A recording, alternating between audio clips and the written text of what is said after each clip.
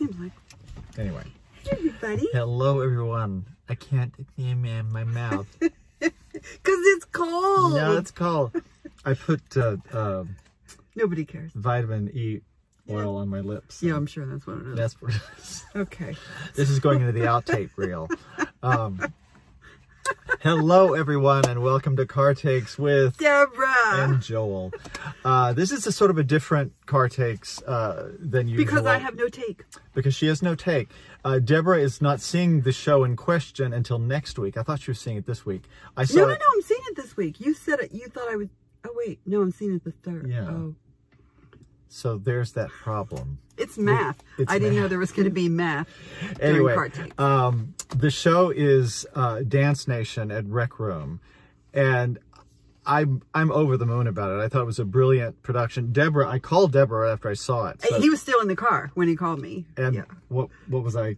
Was I? You nuts? have to go see this. Yeah. Oh my gosh, you have to go see this. I was nuts about it. Well, you're nuts. I'm nuts anyway. But it's such a wonderful show. Sophia Watt directed it. And it's with this phenomenal cast. I won't name everybody. Cast, oh my gosh. That alone should get you to the Rec Room. Kalina Anderson and Elizabeth Black and Greg Cody are the ones that I know just off the top of my head because I know them well. But everyone in the cast is phenomenal. And if you've ever been to Rec Room, it is one of the most unique, wonderful places in Houston. Which is why I'm here, because I haven't seen the show, but I do want people, I can't tell you how many people that I've talked to have not even heard of the Rec Room yet. So it's down there. It's kind of tucked down town. But Matt Hune, the founder and artistic director, has turned it into one of the real jewels in Houston theater. Really is. It's a tiny little space, but oh my gosh, what they do with it and what the atmosphere is like there. I've never seen anything bad there.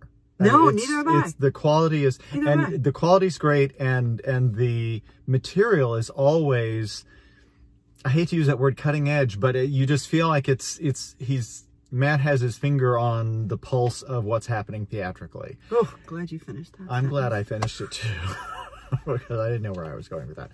But it's got a very short runtime, which is why I said, well, let me just go ahead and do my spiel. I feel like Deborah will be on the same page with me. You never know. Sometimes we're not, but I think she will be as over the moon about it. The audience the night I saw it was opening night, and they were just vociferously applauding. So vociferously applauding. Look at you. Can you vociferously applaud? You can vociferously do anything as long as you're being vociferous. As you're making a noise. Let's not go there either. No. But Dance Nation. You're lonely. I'm not that lonely. I'm in a car with you. Oh, what? Do you know how many people would kill for this? Or how many people have killed? Never mind. But back to the point. Dance Nation at Rec Room. Rec Room, I can 100% tell you go see anything at Rec Room. Yeah. I will say, just warning, there's strong language in this play. Like F?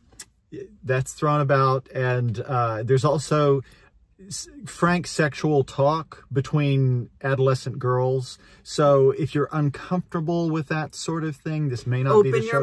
Open your mind. That's true. And find out what the kids are saying. That's right. And all the kids are being played by adult women, so it's not uncomfortable in terms of like seeing actual kids having these discussions. And have you ever heard 14-year-old girls talk to each other? Yeah.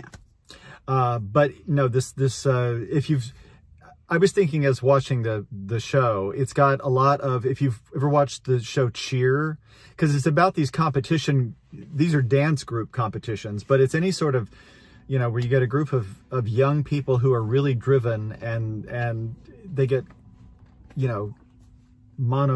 maniacal about their goals and what they have to do and what it does to them, and particularly as they're going through adolescence. And so you're going to give the whole story? I'm just trying to give you a framework. But it's great, and I urge everyone that sees this to go see it. I will be seeing it. And she will be seeing it, and maybe we can do a little Car Takes addendum. After takes. Oh my gosh. I like that better than Car Takes.